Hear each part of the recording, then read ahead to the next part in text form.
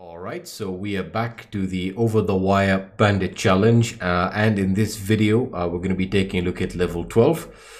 So this level is dealing primarily with hex-dump, and so you can see that the this entire level entails the following. So it tells us that the password for the next level is stored in the file data.txt, which is a hex dump of a file that has been repeatedly compressed.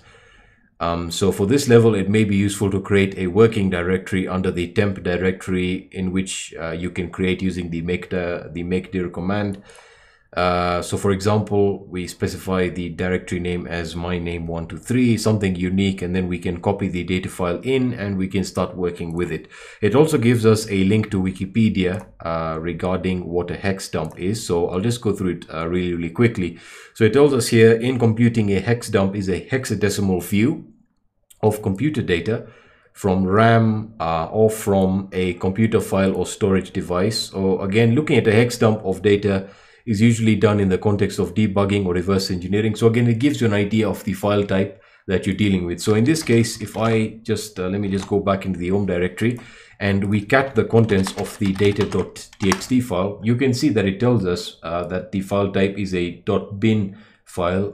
What we're supposed to do is we're supposed to use the xxd command, which again is a utility that allows us to make a hex dump or to do the reverse of that. So what we want to do is to do exactly that. We want to revert or to perform a reverse.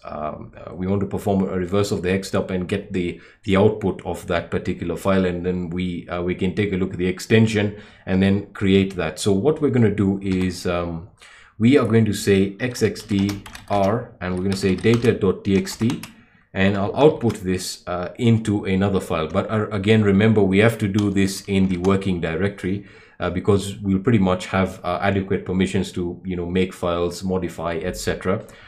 So we want to copy this, or the first thing we want to do is we want to create a directory under temp, and I'll just call mine Alexis. There we are. So that exists.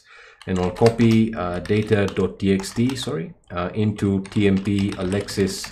And we will now navigate into that directory. So I'll say tmp Alexis, and if I list the files in here, you can see it exists. So again, xxd, and we want to reverse this, and we're going to say data.txt, and we want to output that into data, and I'm going to hit enter. So if we can see, we have the two files. So if I now display the file type for data, you can see it tells us that this is a gzip, a compressed data, and that was data2.bin. So we need to decompress this. So let's get started. So again, let's check if we have gzip here. Yeah, we do. So if we take a look at the man pages here, so man gzip, so this allows us to compress, decompress. Yeah, that makes sense. How do we decompress? That is done using D. I believe that's the case with most of the compression utilities. So we will say gzip D. But before we do that, we need to change the file extension. So I'm just going to say move data, and we'll just call it a new file name. So we'll just call it file.gz, and now we can say gzip d, and we'll say file.gz and hit enter. And now if we list the files, you can see we now have the file.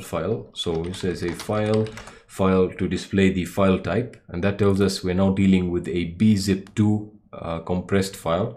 So I think it's been compressed multiple times. So do we have bzip2 installed here? Yeah, there we are, bzip2. So let us change the extension from file to file.bz2, I believe is the extension. Man bzip2. We can let's look at how to decompress. I believe it's D as well, but I just want to be sure. Yeah, decompress is D. All right, so bzip2 decompress and file.bz2, we hit enter. That displays the file again. So file, and that tells us we're dealing with a gzip compressed file again, which was data4.bin. So we need to do that again. So move, we're going to say file.gz, and I'm going to now say gzip decompress file.gz, hit enter. And if we check the file type for the file again, we can see now it's a tar archive finally. So we're going to say tar extract file, and we're going to say file, but before we do that we need to change the extension. I keep on forgetting that. So file.tar, and we say tar extract the file.tar, hit enter. If we list the files now, we have data5.bin. all right, so if we just check the file type, file data5.bin, we hit enter, we can see it's also a tar archive. So let's get rid of file.tar and let's change, we'll just call it data now because that's much more simpler. And let's also get rid of data.txt so that we are just dealing with the actual file in its current state as far as we have compressed it. So again, let me just check it one more time. File data5.bin, and that tells us it's a tar archive. So I'm just going to say move data5.bin into data.tar, and we'll extract this. So tar extract file data.tar, hit enter. We now have data6.bin file data6.bin, and we hit enter. So this is bzip2. So again, we have to change the file extension. So we'll just say move data6.bin into we'll just say data.gzip bzip2. So bzip2, I believe, yes, I think that's the extension. So we say bzip2 decompress, we say data.bzip2, hit enter. We now have a data file. So again, we'll just I keep on typing file. So